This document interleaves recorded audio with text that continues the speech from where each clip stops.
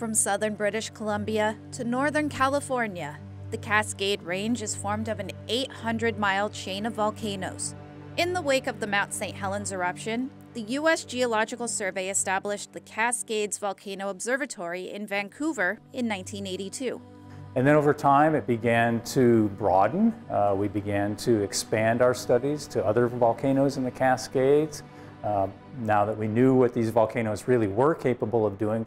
Of the 5 USGS volcano observatories, the Cascades Observatory is now the largest, with close to 80 permanent staff members.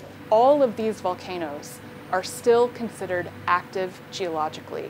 If they had an eruption in the past 10,000 years, that's an indication that they could wake back up again. Since the beginning of the 18th century, the USGS says 7 Cascade volcanoes have erupted. Over the last 4,000 years, eruptions have occurred at a rate of about 2 per century. Some more explosive than others. Mount St. Helens is an outlier in the Cascades in terms of how frequently it erupts explosively. But we have a lot of other potentially hazardous volcanoes in the Cascades. Behind Mount St. Helens, Glacier Peak volcano is the second most active explosive volcano in the Cascades. Right now, all the volcanoes in the Cascades are showing normal levels of background activity. That doesn't mean nothing is happening. A lot of these volcanoes have earthquakes in their background, and they have swarms in their background activity. Each volcano has its own personality. Mount Baker has very, very few shallow earthquakes. Actually has quite a few deep earthquakes that look like that magma is either coming into the system or is cooling under there. Now, go to Mount Rainier, we have a few earthquakes a week. Most of the earthquakes that are happening at Mount Hood happen within these swarms of activity. Go down south and get to a place like Crater Lake where there's very few earthquakes anywhere in the system at Crater Lake. They can have unique eruption styles as well. There are some Cascade volcanoes, like Mount Hood, for example, that erupt pretty monotonous or very homogeneous compositions. It doesn't have as many explosive eruptions by far as Mount St. Helens does. It does have that same lahar potential, so those volcanic mud flows like we did see at Mount St. Helens, and that sector collapse, the collapse of the flank of the volcano. Understanding these volcanoes' personalities helps scientists recognize when something more unusual is happening. Mount Adams is one of those volcanoes that has been very quiet in its history, and so we typically see one earthquake up there every 2 to 3 years. That changed in September of 2024, when 6 earthquakes were recorded just that month.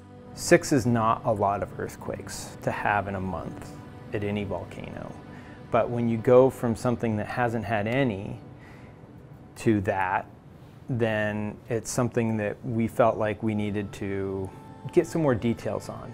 Prior to this, there was only one permanent monitoring station near Mount Adams. The USGS jumped at the opportunity to deploy 3 additional temporary seismic stations to create a larger footprint. If we can see what's going on under there in a little bit more detail, then that's an opportunity for us to understand more about where the magma might be moving, if it's magmatically related, if it's fault related, if it's gas related. Through January, a total of 12 earthquakes were recorded at Mount Adams, the strongest a 2.0. That earthquake activity has died down, but monitoring is ramping up. The USGS plans to deploy 4 new permanent monitoring stations there. The first 2 are expected to be set up this summer. But that's still just a handful compared to the 20-plus stations placed on and around Mount St. Helens. Why the disparity? There's several volcanoes in the Cascades that are very high threat volcanoes. And what that means is that they have an active eruptive history and there's a population that's exposed to the hazards from that volcano. Volcanoes are ranked through the National Volcano Early Warning System that evaluates that combination of eruptive history and population exposure.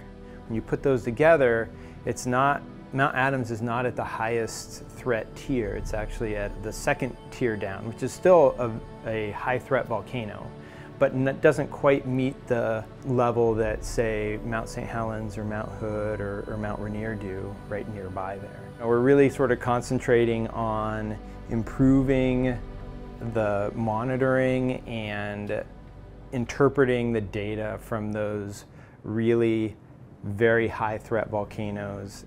The iconic peaks of Mount Hood, Mount Adams, Mount St. Helens, and Mount Rainier are iconic and easily recognizable. But volcanic features are much closer to many of our backyards than we may realize. That's true for many things. Even the smaller volcanoes throughout Portland like Rocky Butte and Mount Tabor, those are old little volcanoes that are right within city limits. Rocky Butte and Mount Tabor are part of what's called the boring volcanic field. Named for boring Oregon, not because the volcanoes are boring. It was formed through distributed volcanism. Instead of having a central vent that erupts many times and produces a large, long-lived volcano like St. Helens or Hood, you can also have magma that pops up to the surface in little one-off eruptions. The boring volcanic field, shown here in the blue and orange shaded areas, consists of 80 known volcanic vents, marked by red dots. And it's not the only one. And while the boring volcanic field in Portland hasn't been active in quite some time, I think the most recent eruption was 68,000 years ago, there are other volcanic fields in Oregon that have erupted very recently.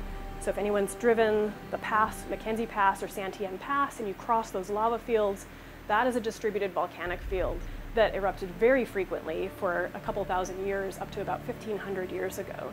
If activity does start to ramp up on any volcano, the USGS will raise the alert level. Green means normal background activity. Yellow, or advisory, is next. That means there are signs of elevated unrest. Then comes orange, or watch level. The volcano is showing heightened or escalating unrest, or an eruption is underway but poses limited hazards. And finally, red, or warning level. A hazardous eruption is imminent, underway, or suspected. We're not going to go from background level to advisory overnight. We're not going to go from advisory to an eruption. We're not going to go from kind of background level to an eruption overnight. But as I said, in 2004, Mount St. Helens went from kind of background level to an explosion within a week.